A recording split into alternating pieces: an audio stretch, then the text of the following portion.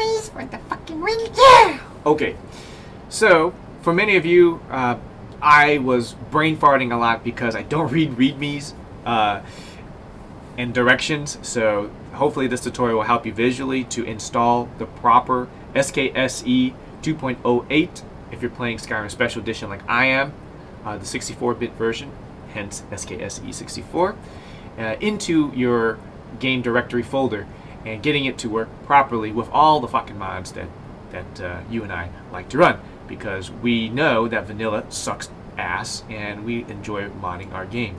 So I'm going to go ahead and open up my mod manager, which I forgot to do. If you haven't done so already, go ahead and go to this skse.silverlock.org. There is an update on there, 2.08. If you don't have the VR, don't ignore that. If you don't have the current build 1.73 installed on Steam, don't worry about that. Just go ahead and download the SE build 2.08. 7-zip archive, you can run it on WinRAR. I already downloaded quite a few times just to make sure it works. And I'll just close this, minimize that window for now. Once you have it, go ahead and open up that folder. I recommend 7-zip. And if you don't have 7-zip, WinRAR works fine, but 7-zip works more efficiently. And go ahead and click and drag this somewhere on your desktop. Let's put it right there on Dakata's face, on her nose, so she has a script booger. Yes, replace these files. I already downloaded it and I'm just showing you again. So I'm going to go ahead and close that. Alright, for me, since I mod the shit out of my game all the time, I have my Skyrim Special Edition shortcut file on my desktop. But in this case, if you don't know how to get there, it can be quite confusing at times, and where you install your games are definitely different. I said definitely twice. Different than where most people, they just have their different preferences of where they want it. So if it's C drive, D drive, E drive, wherever hard drives you have. So go ahead and open up Steam. You go to your library. Yes, I don't have many games because I'm a cheap fuck. You go to properties. Go local files. Alright, browse local files, and it'll bring you right to this. So let me close that again. That just brought it up for my desktop. Browse local files, it brings it up, and boom, you're in your Skyrim Special Edition folder. I recommend to delete the Skyrim SSE Executable and the launcher, and verify integrity of the game files through Steam. Once you do that, you'll see a load bar. Wait till it's 100% and it'll reinstall the Skyrim Executable and launcher. You're not going to use those, but it's just in case to update your Skyrim Executable files. Okay, so once this window is open, the Skyrim Special Edition folder, you want to go back into where you downloaded your SKSE. Click and open that shit. Now, I highly recommend reading the README. We are going to look at the installation piece first, because each and every one of these changed slightly, and I failed to realize a step. We're going to copy the .dll and .xe files to your Skyrim SE directory. So, since we already had those steps, we're going to click all of these, excuse me, click and drag these motherfuckers into here. I already did it. It's going to ask you if you want to replace it. Yes, you're going to click yes. So let's go ahead and go and replace these existing files. Yes. Okay. So you're going to get these files highlighted that just got replaced. You got your SKSE loader, and I need to remind you that you will always, since you're modding your game, always open this game from the loader. We're not going to do that right now. There is one more step that I failed to do, and I was wondering and pounding my keyboard why the fuck the game would crash. So, as it states in the README, since I don't give a fuck about directions, but in this case, I should have read it in the first place to avoid my anger rage. You're not a mod creator, skip, don't worry about 3. We're going to go to number 2, obviously in the order. You are going to go to your data scripts from the downloaded new SKSE version, open it up, and you're going to copy the PEX files into your data scripts folder of your directory. Alright? Read that carefully, which I failed not to do. So I am going to go back into my Skyrim Special Edition, open up my data, and go into scripts. Bam. Okay? This is where all the mods are, the .pex files, as you can see. In this case, we're going to go back over to the SKSE file, open up the data, scripts, highlight all this shit, and you're going to copy all this shit in here. It's going to ask you if you want to replace. I already did it, so I'm not going to do it. But replace all the files, which I failed to do when I first started updating the SKSE, and the game will crash. So we're going to close all of these, okay, including Steam. Goodbye, Steam, and my cheap-ass games. And because I'm a cheap-ass, I like to download shit and work and play games for free. Alright, so that's over here. Let's clean that shit up. I recommend sending the... I forgot a step. Let's go back, open up your game directory.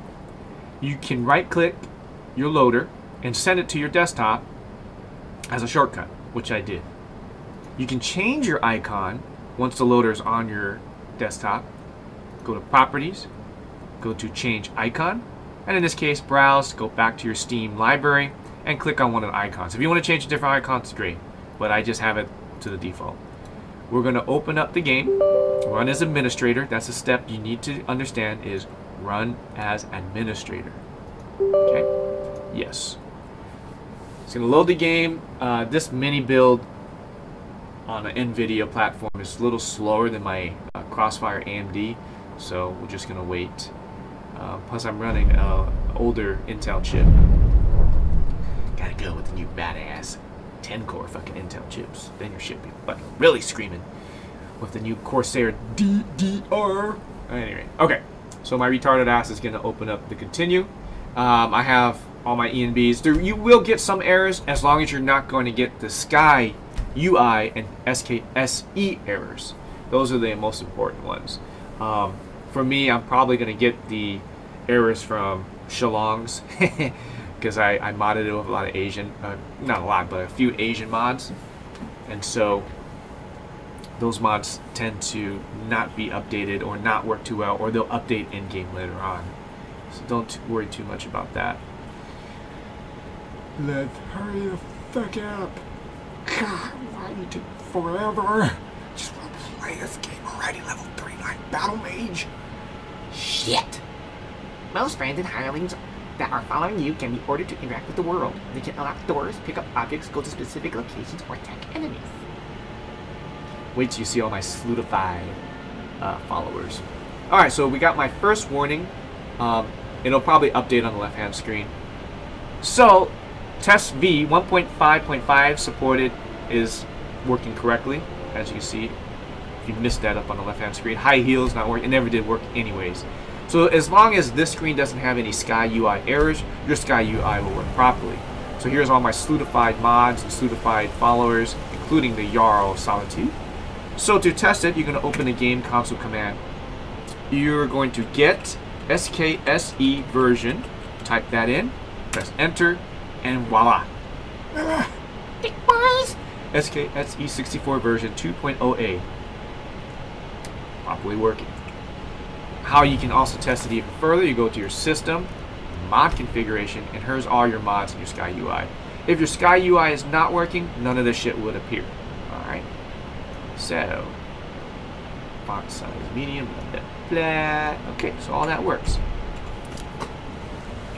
Now, I don't know, but when I was doing the Alduin quest, or the finishing with the Alduin quest, a random NPC, Loki, attacked me, and it dropped a fire mount and this Fenrir dog. If you don't know Lord of the Rings lore, Fenrir is the great dog that helps, I forgot, Balon, whatever, the first elf maiden and human to marry on their quest.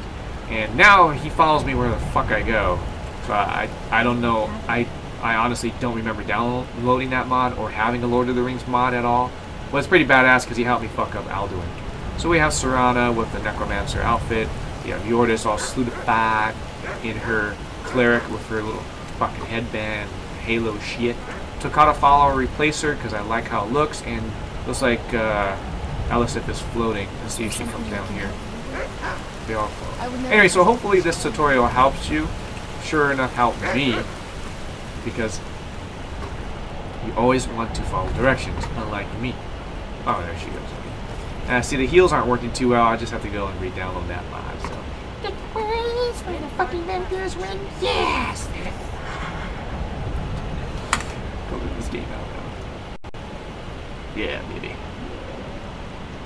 Boing.